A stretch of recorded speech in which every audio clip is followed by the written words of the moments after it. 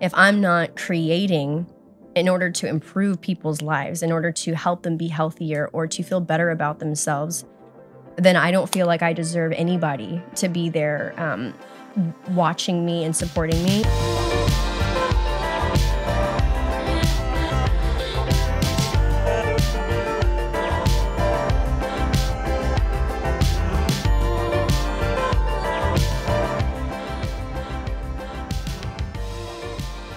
Welcome back to the Bianca Taylor podcast.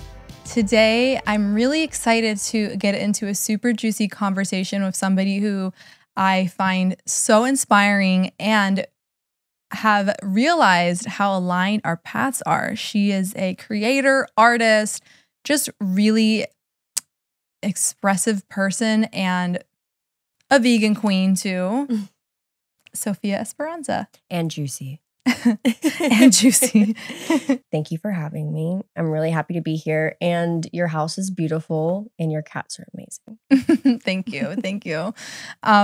Let's just kind of get into a little bit of your background story for people who maybe don't know your story, because you've had this huge transition where you were known for being a model and doing this thing and blowing up on social media. And then you made a big shift. So right. Yeah, let's just take it from the top. Yeah. So it's really interesting to gain a following when you're pretty young. And I feel like it's happening even younger now, right? Like people, kids, they're just so young. And so I gained it at a time where I really didn't know what to do with it. And so really all I was doing is growing up like most people do, but just on a digital platform, which is so unique and new, or it was for me.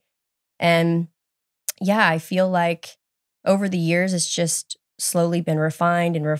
And now it's just truly reflective to me and what my purpose is and who I am. And so I started off on Vine. Do you remember that app? Yeah. Gosh, it was so terrible. I didn't know that you started out on Vine. Yeah, the Vine wasn't terrible, but my content, like I said, I was growing up. I was like partying all the time. I was doing tons of things that, teenagers do. And so it really just impacted the content that I put out. And so I got known for twerking in a car and doing skits with my boyfriend at the time. And just like being over the top and crazy. And so I started off with this like very specific kind of image. And then there was people just wanted to keep seeing that. So anytime that I would try to like shift it around and change it, there was like a lot of resistance and friction. People would be really vocal about it. And so, yeah, I just was very aware that that's how I started, and I needed to get away from that because that wasn't just my full image. And so I got really into the gym. I have a pretty like addictive, extreme personality. So I swapped one thing for another thing, went fully into just the gym and working out all the time, but not really like from a place of health or knowing what I was doing. I wasn't eating enough calories. I was just working out and burning all the fat in my body and was like, yeah, I'm ripped. And then eventually went into that to product modeling for fitness brands. So like protein powders and stuff like that. And then eventually I became vegan, and I just wanted to promote companies and brands that were vegan. And at that time I was modeling. So I was like, well, I'm not going to model for high fashion brands and promote fur, leather, suede, and all of that. So what can I do? And fast fashion was like this beaming light for me. It was there, no animal products because it's really cheap garments, and went heavy into that for like 4 years. And then realized that the fast fashion industry is also horrific, and was just like, oh, can I get a break? Can I just find something subtle in it without discovering that it's just this dark industry? So anyways, I got out of that, and that time in my life is when I fully started to work with brands that were really in alignment with me, put out the content that was really in alignment with me, and just be my authentic self. And I guess that's the journey of life, right? Getting more back to that. It's full circle, but that just happened a few years ago, and that was really the start, I feel like, of my life in a lot of ways. So That's so interesting how you started on Vine. I didn't know that, but yeah, I usually don't tell people that because they just like and they're like, I gotta find these old videos. Yeah, it's crazy. It's crazy looking at different versions of yourself. I'm sure you look back at old videos of yourself. Yeah. It's like it's crazy. Yeah, and I first came across you online when you were still doing a lot of modeling, and then I remember you first talked about making the decision to have an explant a couple years ago. Yeah. And then you downsized the implant. And I remember because at that time I had the thought, or like I had the deep knowing that I needed to have an explant. And so I went on YouTube to see like who's talking about explants, and I came across your video, and that was when I started following you, I think, actually. Yeah. Okay. So our boobs brought us together. Our boobs brought us together. Should we let them like thank each other for a second? Yeah, thank you for bringing me this friend. But yeah, I remember I remember following that, and then seeing like I didn't know that you were vegan. I had seen, modeling stuff, and I was like, oh cool, she's vegan too. And then kind of, started following you there. And so I kind of started watching your journey really when you were like amidst that transition. Right. And it's been really inspiring for me, because something that, you and I have talked about is how I've been in this like place of transitioning by sharing more content about my spirituality. And that's why I have this podcast. A lot of my content here is about spirituality and living in your truth. And it can be scary to start talking about things that you're like, this is what my soul needs to express and talk about. But this thing is the thing that I know is going to make me money and get me a lot of likes. Absolutely. Yeah. So what was that like for you when you started to make that transition? Well, I'm sure you can definitely understand this.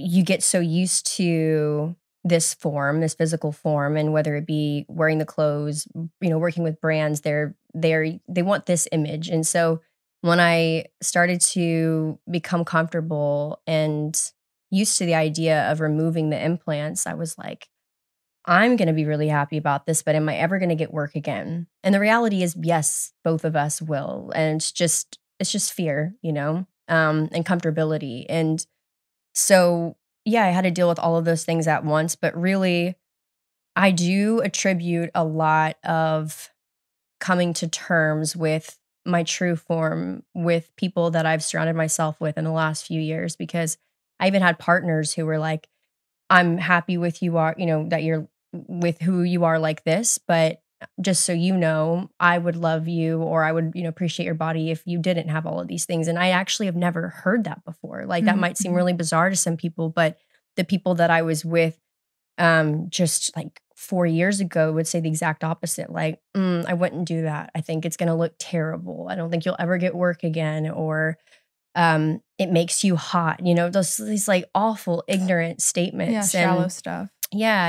And I put up with that for so long. And it really became a part of my worth. And so, yeah, I was just detaching from that at the same time that I was detaching from modeling. And it's funny because everything at the same time started happening. I was like, I don't want to model for fast fashion brands. I want these things out. And it was really me just shedding all of these layers, this exoskeleton that was never reflective of me in the first place. So,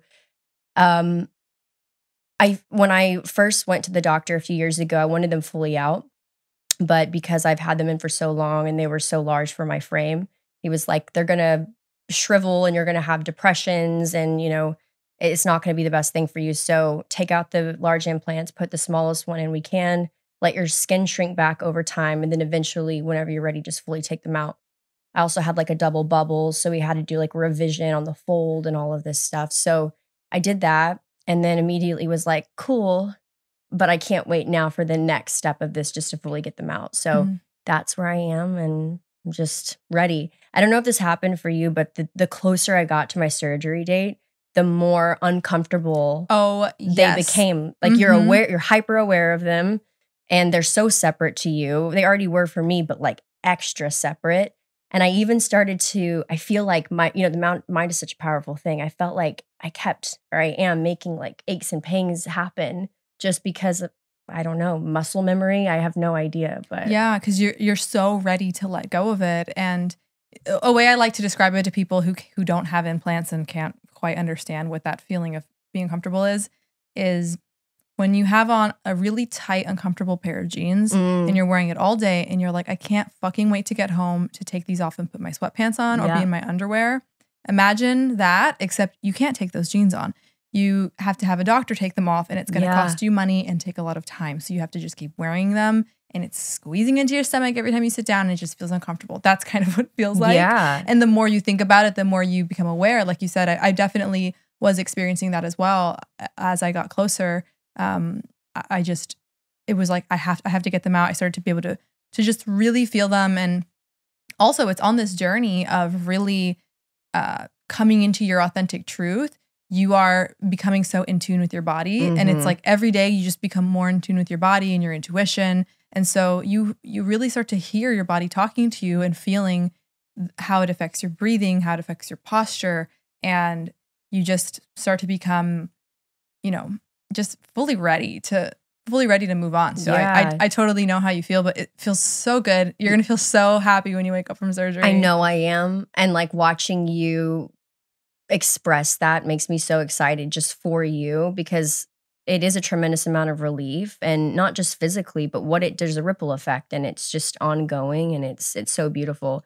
And as a dancer, like I'm a dancer too, because we are so in tune with our bodies already, I feel like it might add an extra layer of being so hyper aware because we're feeling something that is so, foreign to the body. So it's, and I can't wait just to like be able to go and take classes again and to dance freely. Like everything that I do is to compensate for the fact that tensing up certain muscles in the front push the implants out or, make them hurt. So I can't wait just to be free in my body, which I'm sure you're experiencing right now. Yes. I'm 3 months post explant now. So I've been at a place where I feel so much more recovered, and I can work out again, and I can dance, and I just feel so much lighter. The biggest thing that I've noticed is improvement in my mental health, because it's been just 3 straight months of feeling really optimistic and not getting so down when something unfortunate happens. Yeah. And isn't it crazy that taking your implants out would do that? Like you would never really draw a line to connect the two, but it just goes to show that these affect us so much more than physically for some people. Yeah, exactly. Because, when you have a foreign object inside your body, your nervous system is on high alert because it doesn't feel safe. And that's why our bodies create those capsules around it, because it's our body like having a response to it. It's really sad, actually. Like the things that we do to our bodies, and again, do whatever you want in this life. Some people might be very extremely happy with the choices that they've made to modify or alter their body. But when it comes to that, and what the body is doing in order to essentially protect it, it's really sad. It's not just a capsule, it's a response in order to keep us well. So it makes me just like hurt for the body, all that she is, and just makes me want to do even more to lift her up versus like keep her on high alert, like you said. And I have autoimmune, so I have inflammation and my T cells are going crazy all day anyways. So just to like add something like that in a moment in my life where I'm trying to, clean up all this damage that Lyme's and all of this stuff has done to my body, like this, I just need this out just to help the whole system. Yeah. Well, I'm really excited for you to come home to your body and to start that journey of recovery, because then that's a whole new, that's a whole nother journey is going through recovery from a procedure like that, and just honoring your body with rest, and you're really good about being healthy and like taking care of your body in that way. So that's going to be, the next chapter, which I'm really excited for you about. Thank you.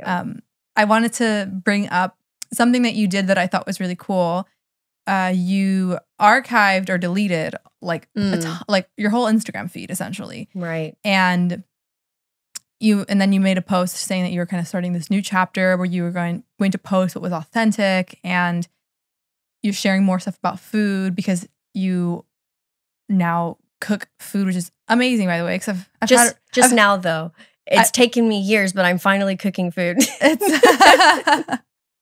But you're so good at it. You like this whatever salsa you made that I had at your house was literally the best salsa I had. And Are you serious? Yeah, Thank you. And I said that to when I was sitting there with like Nimai and Cam and Ryan. I was like, this is the best salsa I've had. And Nimai was like, that's a big statement. And I was like, I really mean it. It's really good. Thank you.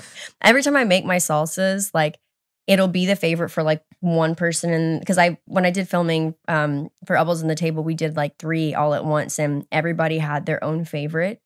And which is great. But I'm like, okay, well, now I need to like find everyone's favorite for salsa. I'm obsessed with salsa. I mean, I'm Mexican. So are you Mexican? I'm Cuban and Colombian. Oh, okay. But also a salsa fan. Oh, and the salsa too. And that's also too. Yeah. But yeah, I swiped everything. Yeah.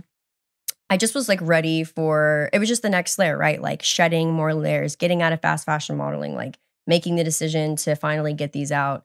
And 2, like looking back on all of my old posts, I don't want to look at my implants anymore. There are some things now that, I posted since then and all of that, but I know the mental state that I'm in right now and it's such a better place. And so I don't know I don't know if you can resonate with this, but like looking back on old posts, knowing the stress that I brought in order to take that photo, how hard I worked to get a perfect angle, or just how inauthentic it was for me. I just didn't want to see that anymore. And also, I think it was just a test for me to see if I could prioritize myself over this value that's been placed on social media. And I remember we were talking about how like certain posts with like the highest engagement, like hovering over those with my finger going, well, maybe I should leave these from a place of vanity, maybe from a place of, well, brands look at this stuff and I want to show them that I can get, really great engagement at times. So I just, it was a test for me. And I feel like I succeeded in a lot of ways. And since then I've just been so much happier getting rid of all that. Just detaching from that, the relationship that our ego makes with external validation and vanity and social media. And social media has created this whole new level of, it was like, before we had social media, it was how popular you were at school, or if, I don't know, if people liked you, how many friends came to your birthday party. That was like, oh, I remember that. The good old days. That was dropping it in their folder, just Yeah. Or like who has like the new Skechers that light up when you walk. Like that was what gave you this like validation of like, oh, they're cool. And now we have this physical like representation. It's not just like a fleeting day of, oh, they had a lot of people come to their birthday party. Yeah. It's like always there. Birthday party with every post. Yeah, it's a birthday party with every post. And we create this attachment to it, and we start to attach our worth to it. And it's a really big thing to say, okay, this post had 100,000 likes, I'm going to delete it. So I think that's really awesome that you did that, because it's especially for a lot of girls who want, so many girls are like, they want to be a model, like they want to be an Instagram model, or they want to just like, work with these brands that you said, I'm not going to work with them anymore because they're not sustainable. They don't align with my ethics. And for them to see that you can move forward in something that's more aligned with your purpose, your dharma, your soul, and like just forge a completely new path. I think that's really huge. Thank you. I appreciate it. It's what you said a second ago reminded me of something that I was thinking about on the way here. How some people might aspire to have the followers and the career and all of these things that we do. And I was wondering for a second when I was driving, like, as the creator sitting, or a content creator, not the creator. I don't want to sound like God for a second. But like someone who creates content and gives it to people, I feel like because it's such a privilege to have people that want to learn from you and are just there to be a part of your community, it's an even greater responsibility to add value to their lives. So if I'm not creating in order to improve people's lives, in order to help them be healthier or to feel better about themselves, then I don't feel like I deserve anybody to be their watching me and supporting me, and that's just me. So with that new lens, especially this year, it hasn't been limiting in any way. In fact, it's been inspiring just to walk around knowing that, yeah, like I can add value to people's life. What a freaking honor. And so it allows me to go back inside of myself and go, well, what are the things that I can? What are my skill sets? What are my passions? What's my art? And do it in an authentic way. When you heal people, or when you're around people and they're healing you, it's a back and forth. So it's just healing both ways. And for so long, I feel like people just constantly dished out love to me, love this, you look great, blah, blah, blah. What have I done? Maybe, for fitness goals or maybe for some vegan food at the time. But really when it came to like the modeling thing, so empty. And so now I feel like I'm doing a bit of catch-up work for every single person who's been there supporting me for years. So just trying to give back as much as I can. Yeah, that's such a great perspective to look at, because I think there's this race to get a lot of followers, to get a platform. And now, especially with apps like TikTok, it's just people can be so young and just receive millions of followers so quickly and have just no real connection to the amount of people that are viewing them, and how it can be an honor, an opportunity to share something that inspires them, that moves them, or that allows them to learn or grow in ways, rather than just like taking, like, give me all of your love, give me all of your likes. Because it's an energy transfer. Everything is in this life. So if you are, and I guess it comes with age, right? Like I can't hold these children who are 11, 12, 13 to the same standard that I would, someone who's older. Your brain's not developed yet. So it's sad looking back on the things that I've done. I feel like, oh, why did I do that? But growing up, you figure things out and you have different perspective and different life experiences that mold your choices and your art and your contribution. But it is an honor to have every single person there. And in the life that we live, in terms of veganism, we see animals as individuals. And so I want to start looking more at the number on the screen, the 2 million, whatever it is, as individuals. And so when you do that, it makes it so much easier to be mindful of what you're creating, because you have an impact on literally 2 million plus individuals, or whatever the number is. And even if it was 5, that is a great responsibility. So yeah, and with social media and the way that it's growing and the way that we see that this celebrity has 120 million and this thing had 100,000 likes, it's really easy for us to just look at it as numbers, and we need more numbers, and we need more numbers. And we do the same thing with money. And we take advantage of it, and we forget that even if it's 5 views, that's 5 human beings that saw that for a moment and had a potential of being impact. Right. And it really does matter. Sometimes it's if I make a post and I'm like, oh, that post didn't do that well, right? Like, let's say I made a post and it got like 3,000 likes, and like that's for me like not great. Right. It's so easy for me to just think that, and I have to pause and catch myself and say, 3,000 people is a lot. If there were 3,000 people in a stadium with me and they were all looking at me, it's like telling them, oh, this wasn't enough. So in turn, you aren't enough. And if you could start looking at it like that, right? Like the individuals, then you have to not retrain, but you have to start thinking about the words and what they actually mean, and then change, the words that you use. Language is very important, especially when we, talk about veganism.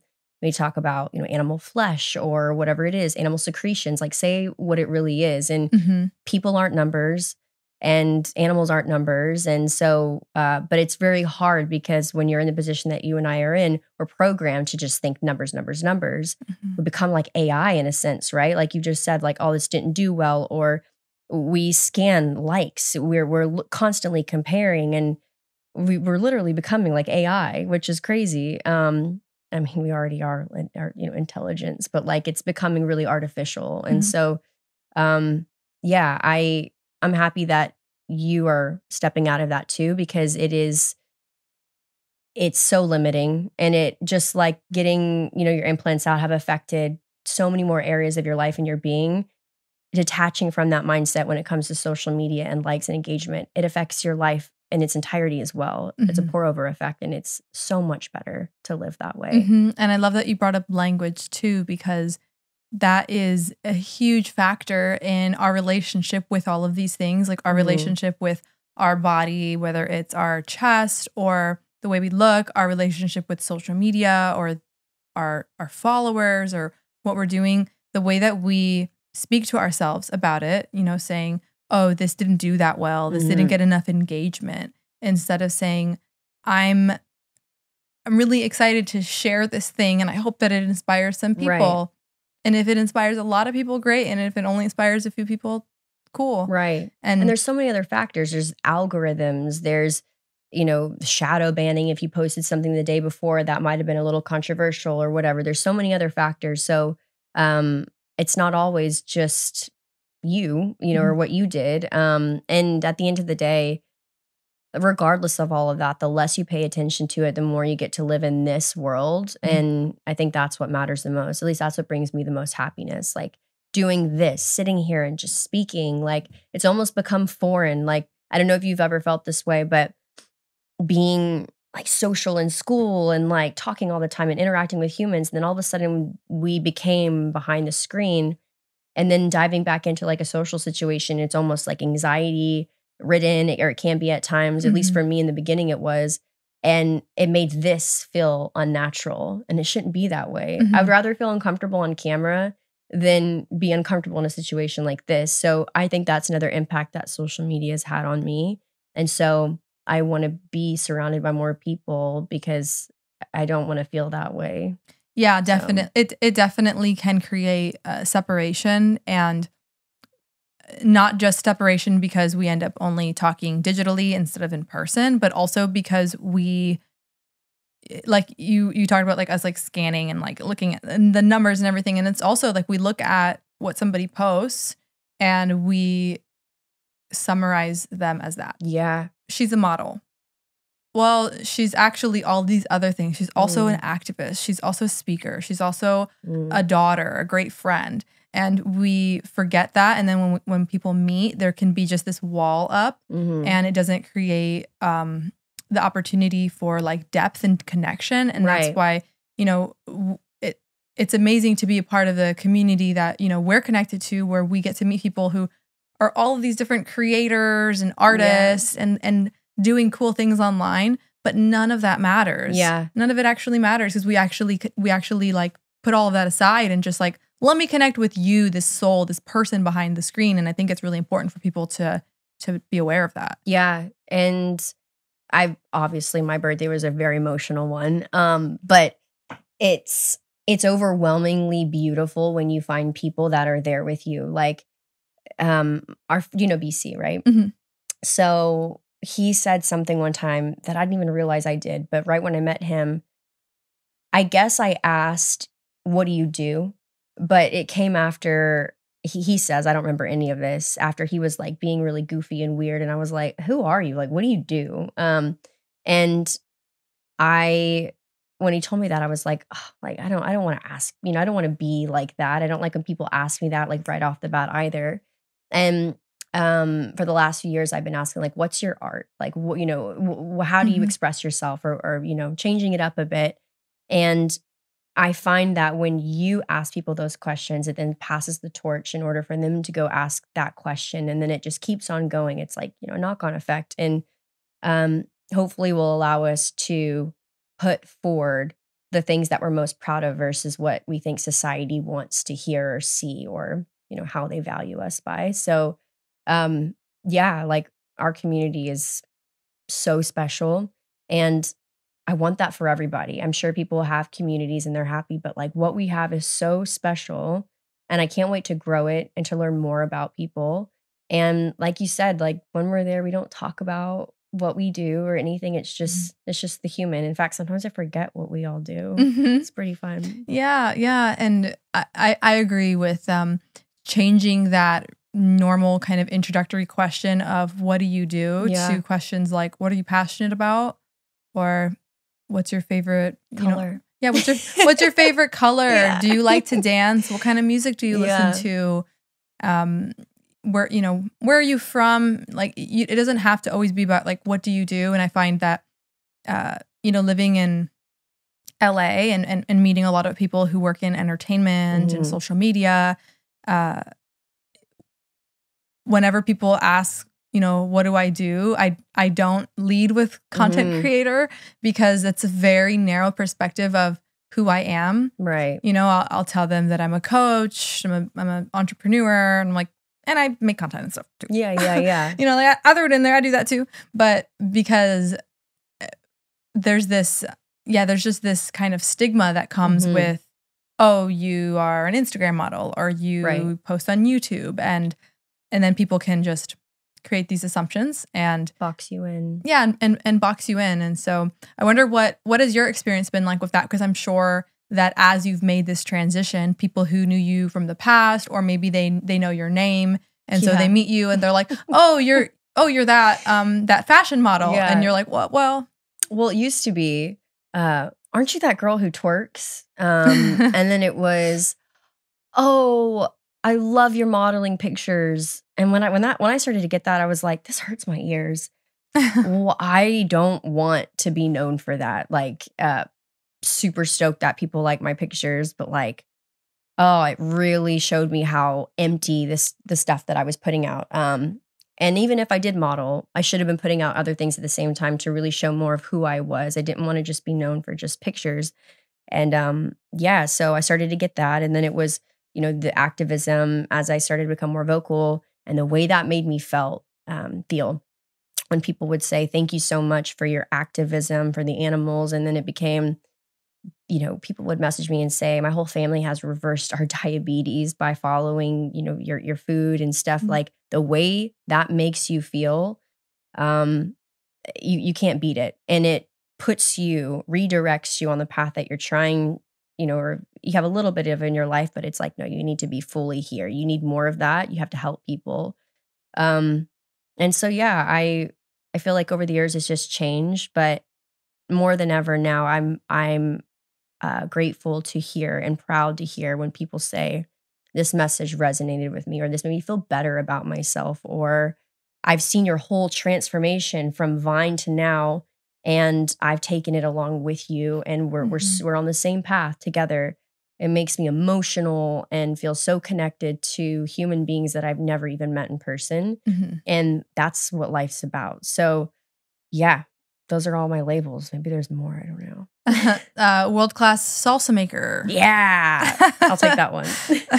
Yeah. And the great thing about it too is that it gives people permission. It gives them that safety and that freedom to do that themselves, because whether they are, they feel like they've been boxed into making content or being a certain type of way online, or they are an accountant who really wants to be an artist, or they're doing something that's just not in alignment with their soul's calling. Right. And they see somebody like you and they're like, wow, she had millions of followers.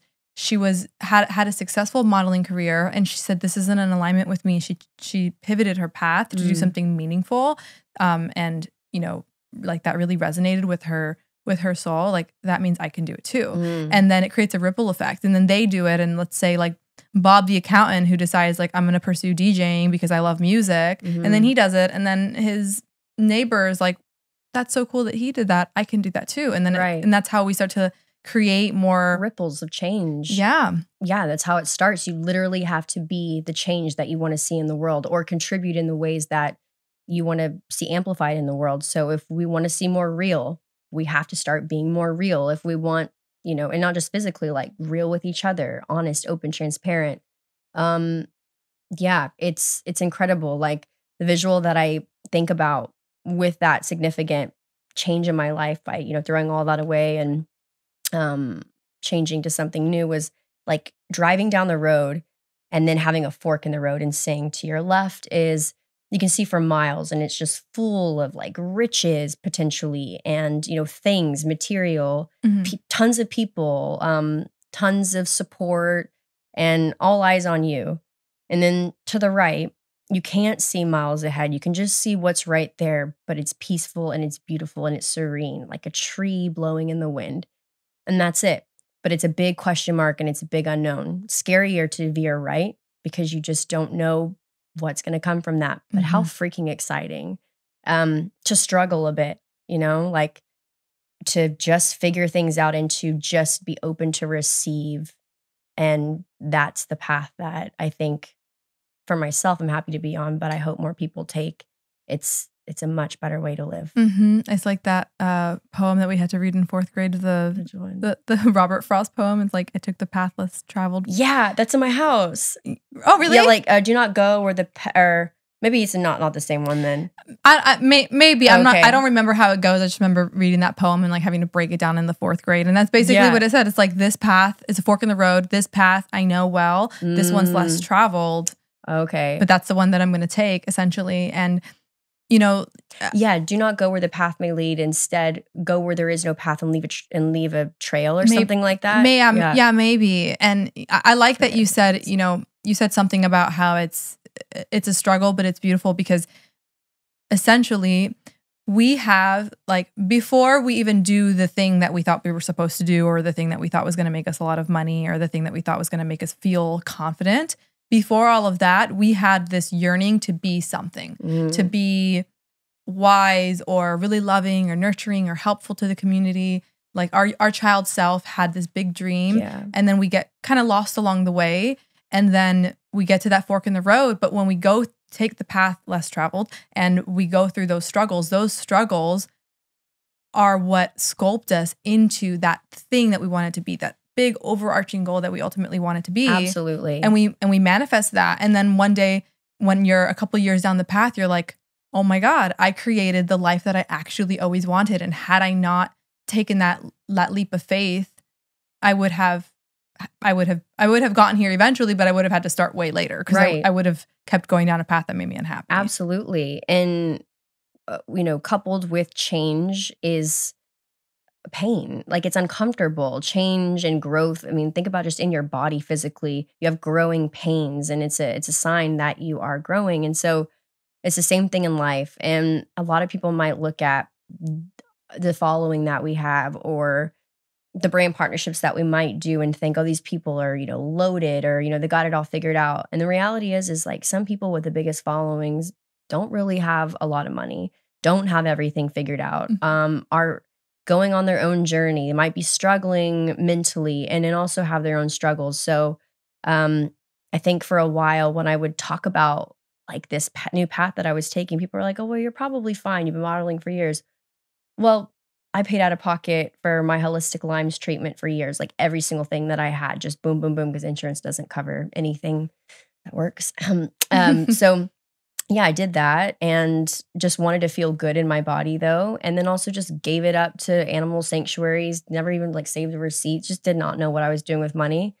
And so when I made this change, when I say struggle, I would assume a lot of people go, like, what kind of struggle can it really be? But there's so much on the back end that you might just never know. And when I induced that struggle, I felt like I deserved it, though. I had for so long gotten so much easy money. I just showed up. It was my physical body that was the job.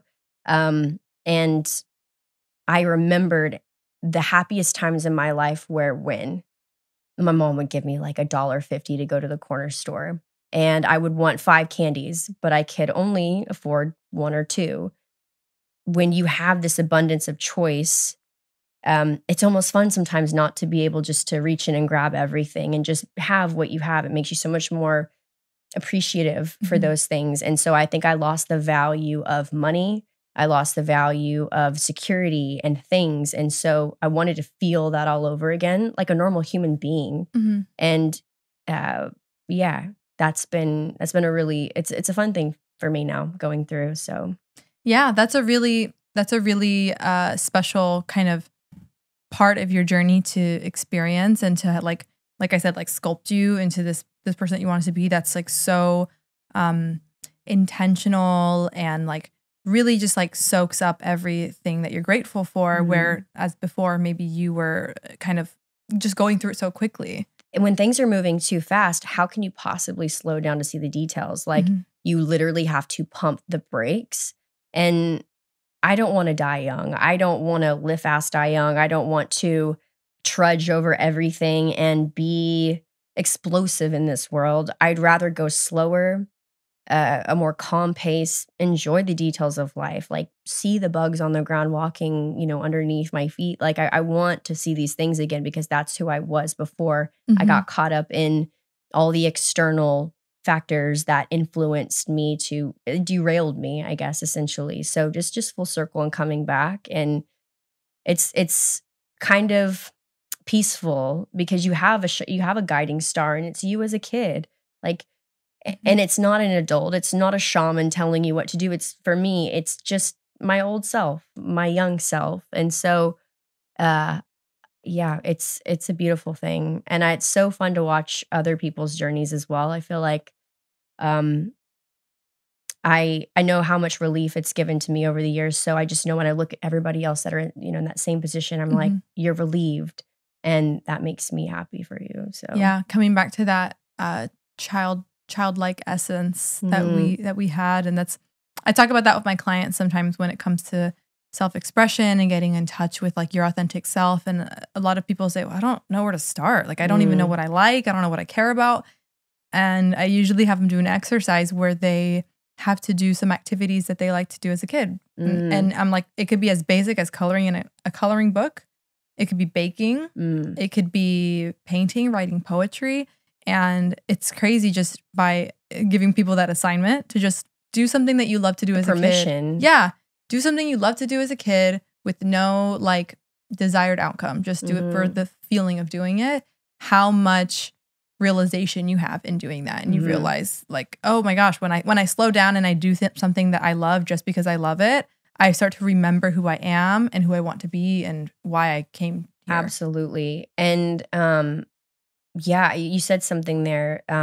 When you speak to people, it's like I'm in therapy, and anytime that I feel like I have taken something from therapy and applied it and it really worked, it's been when somebody has given me permission to do the things that for some reason I've been so afraid to do or express. And it just shows how many restraints we literally have on ourselves. And it takes someone coming up and just unbuckling one and then the other and then the next. And it's so freeing. And yeah, it's really beautiful that you do that and take it back to the basics. And I'm sure you help a lot of people just in doing that, which is just just try. Like, don't be afraid just to experience and figure it out. So yeah, and tapping into that just embodiment of your true self, like the you before you worry about making money, before you worry about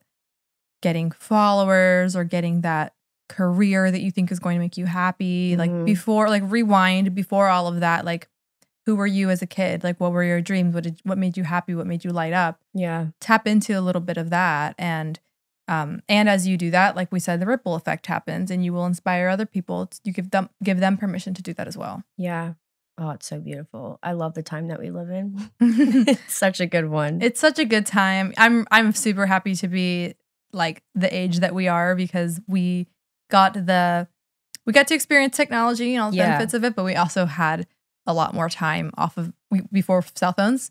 Oh, I wish everybody had that opportunity. I know. Like, me too. How can you ever know how it was to exist one way if you've never experienced it? It's just like eating vegan. I know I keep using this example, but we both share that. So like, I couldn't possibly imagine what my body would feel like going vegan because I never have. So for me to go, oh no, I feel healthy right now. Even if I really thought that, I never knew what the next level of feeling truly healthy was. So I had to experience it. And so it's the same thing. It's the same thing this way. Yeah. You get to that level and you're like, can't possibly ever go back. Like you've changed your state of being, your consciousness. Like there's no physical way you can. So yeah. And on that, let's just kind of like touch on that a little bit too, because veganism is something that we both dedicate so much of our lives to, not just by the way we eat, but the way we live, the way we shop, and what we share with the world. So it sounds like you've been, how long have you been vegan? I've been vegan for about 8 years. Oh, you got me beat. Let's see. See, competition mind. No, I've been vegan for, I guess, 6 or 7 years now, something like that. Yeah. And how did that spark? Well, I was vegetarian growing up.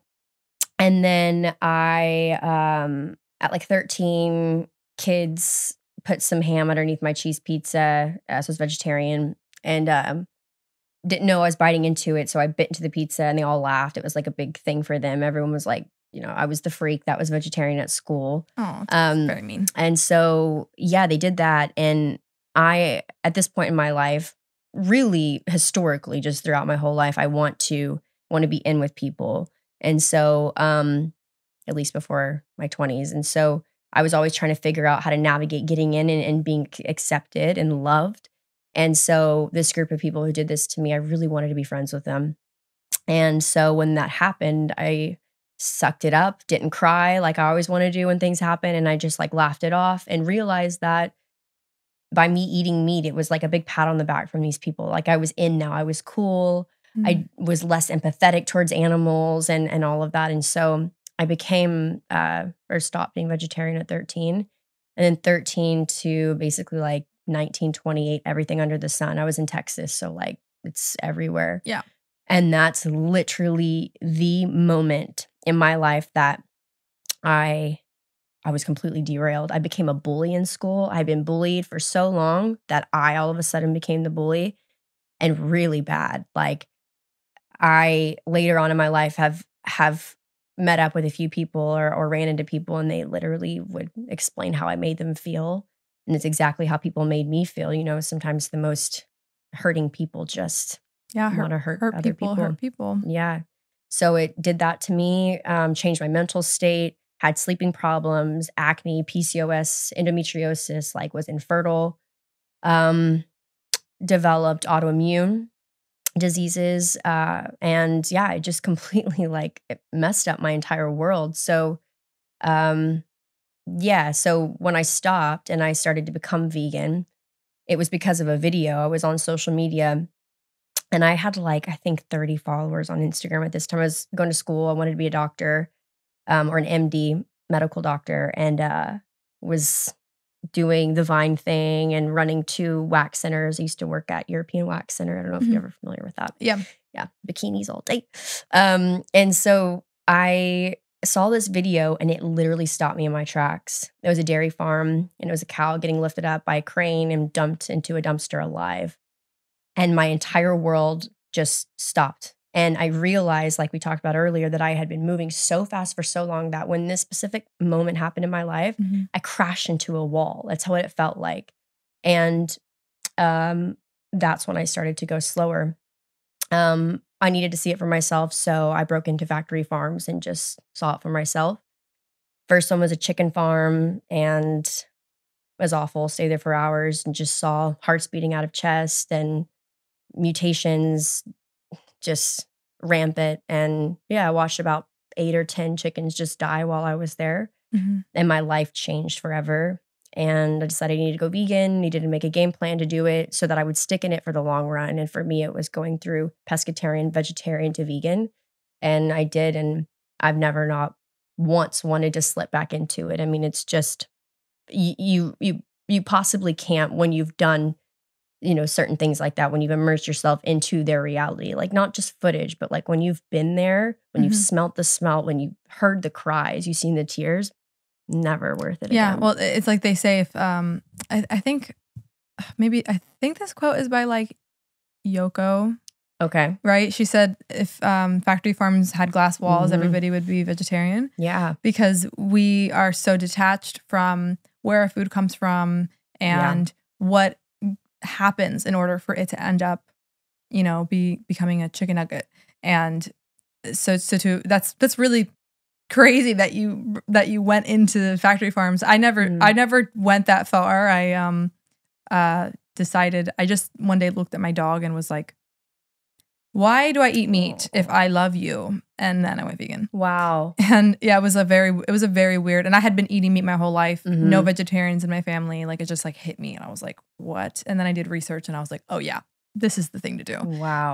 But same, I've never once wanted to go back to eating meat. I don't like anything that I want that maybe is indulgent, like a cheeseburger or ice cream.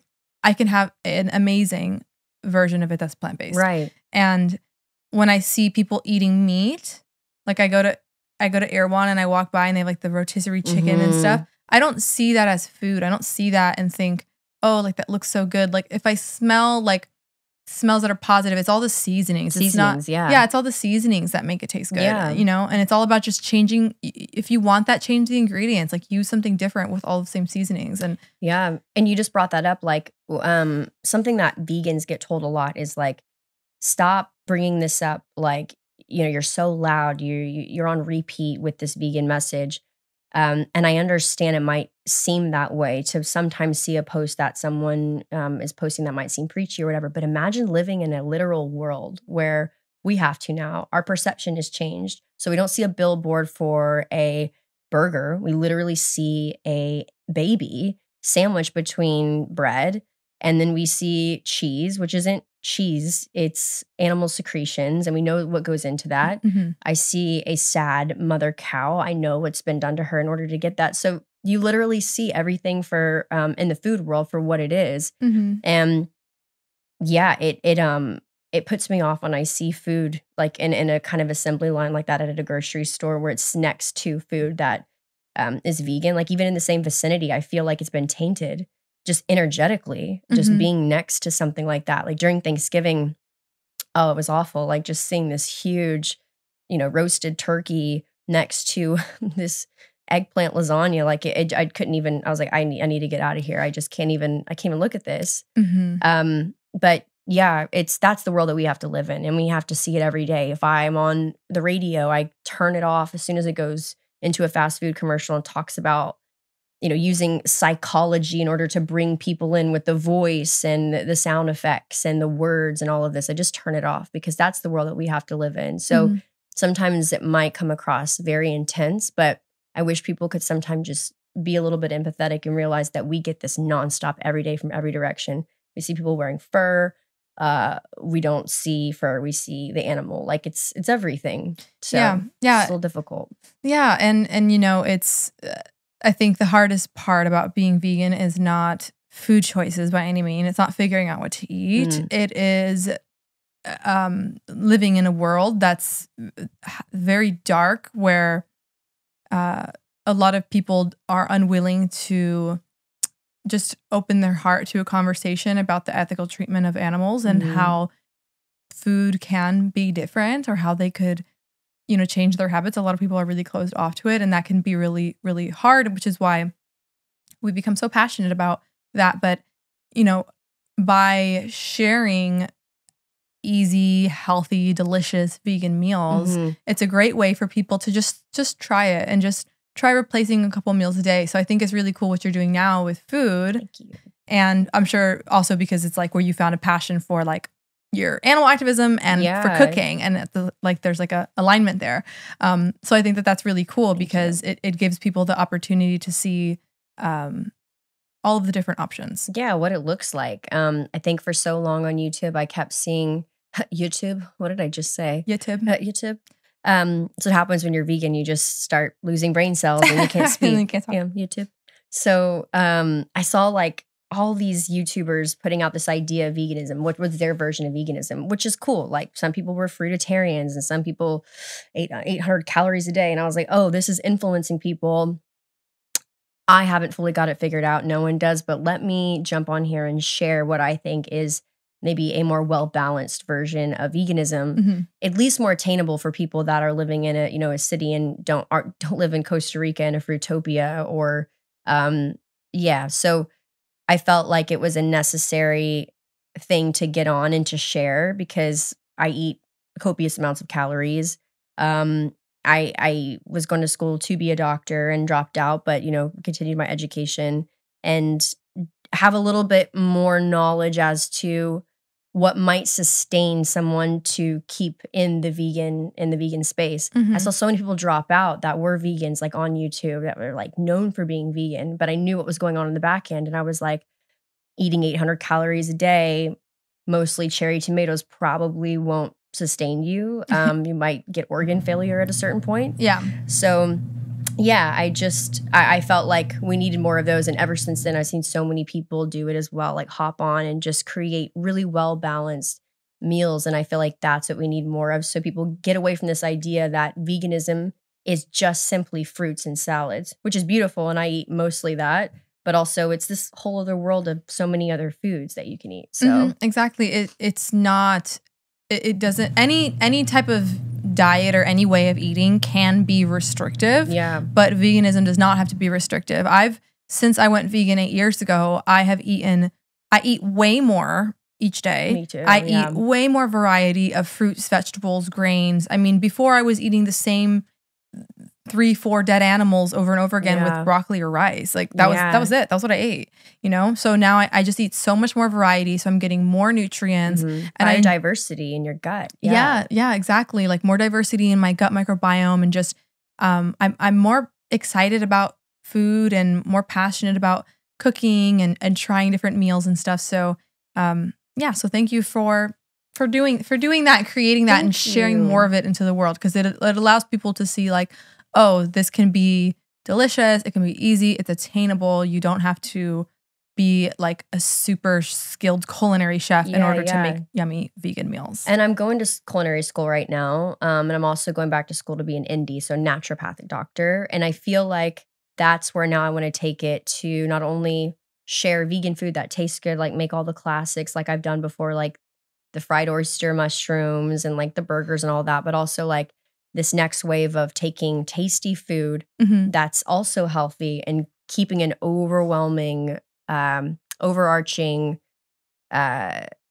motif of health at the same time. You can be vegan and you can also have things go awry, and you can have a vegan meal plan that might not work for every single person, because the realities are all unique and we're all dealing with different things. And to be honest, the world's so toxic with just the water and the air that we breathe and the content that we absorb, to where we all come loaded with things already. So we're going to be detoxing. We're going to have autoimmune issues, some of us. So there's a lot of, it can be complicated. So that's like the next way for me. I want to create food with that more in mind, so I can help more people not just be healthy, but also like start reversing chronic health issues that might be a bit more complex. So, amazing. I love it's interesting how it's like you've kind of come full circle in your journey, but with this like deeper, more aligned intention that is just, you know, it's aligned in a lot of different ways of like veganism, like doing something that's going to help people,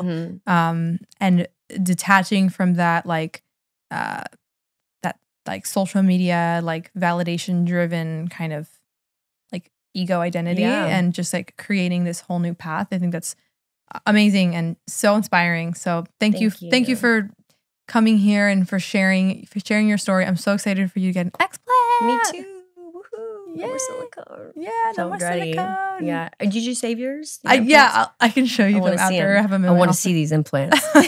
Show me your titties. I can't wait. I should be in a few weeks, but I can't wait to have you on. I want to have you on my YouTube next so we can have a convo about it. All about boobs. Yes, all about the boobies. Yeah. Where can everybody find you and your well, I'm not going to give them my address, Bianca. Don't give me your address. And all my socials. Elbows on the Table is the name for my Instagram, for my food channel, my YouTube, and then just Sophia Esperanza for everything else. Yeah. Amazing. Thank you so much. Thank you. Yeah. Thank you for listening in. And if you enjoyed this episode, share it with a friend, share it on social media. We really appreciate it. Leave a comment below to let us know your thoughts. And as always, sending you love and light. Peace.